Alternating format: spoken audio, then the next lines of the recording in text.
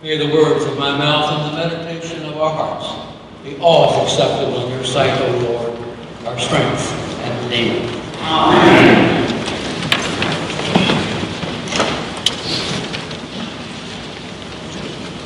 What must I do to inherit eternal life? That has to be an eternal question. I've thought about it many times, and I'm sure all of you have. What must I do to inherit eternal life? Mark has a man coming and approaching him and asking Jesus that question. Luke has a ruler with the same question. Matthew has a young man, the same question. It'd make no difference who asked that question. Old or young, a ruler or those ruled, male or female, the question is on everyone's heart.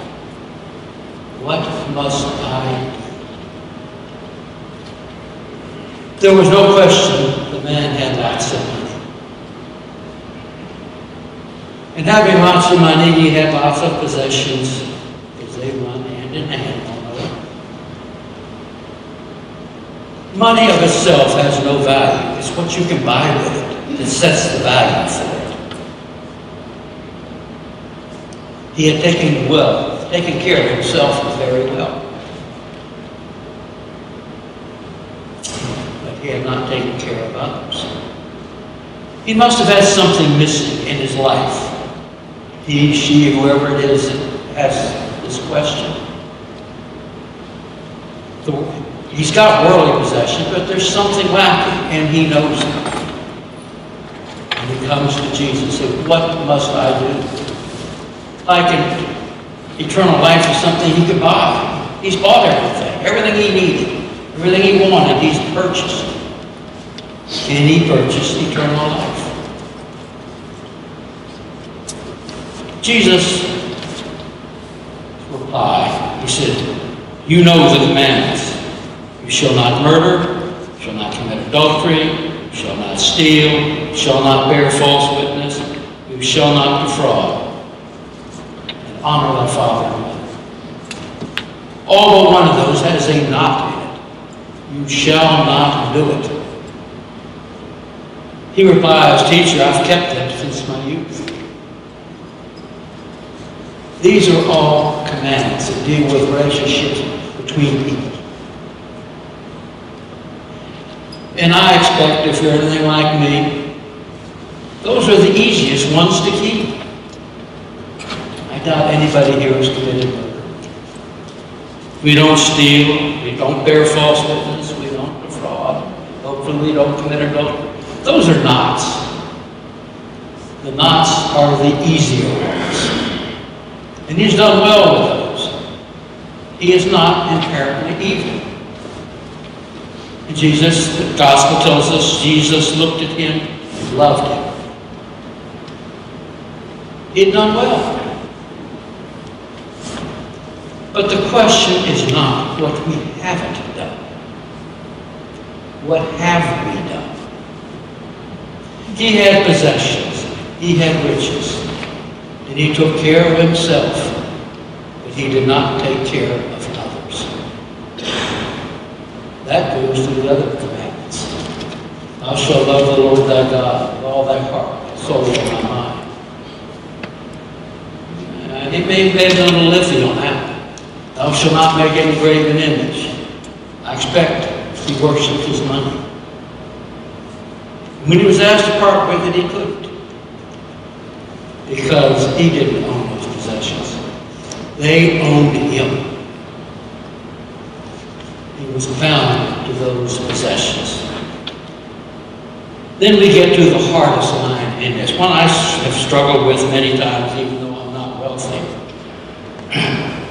How hard it is to enter the kingdom of God. It is easier for a camel to go through the eye of a needle than for someone who is rich to enter the kingdom of God. I struggle with that. Because Jesus had some people that were probably quite rich traveling in his van.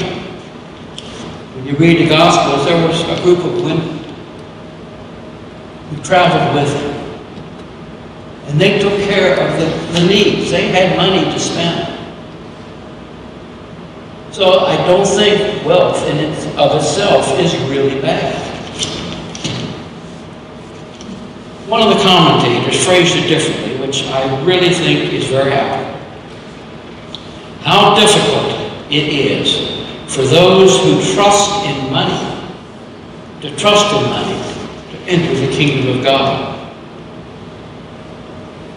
It is easier for a camel to go through the eye of a needle than for someone who trusts in money to enter the kingdom of God. That becomes a question of priorities. Who does one trust?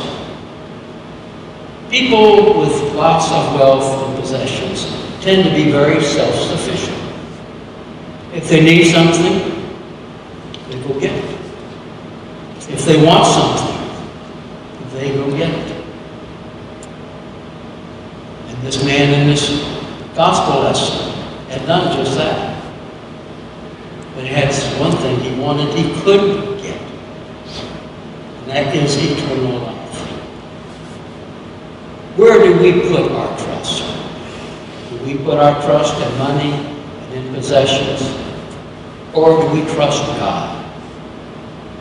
God has promised us that if we trust and believe in Him, He will provide everything we need.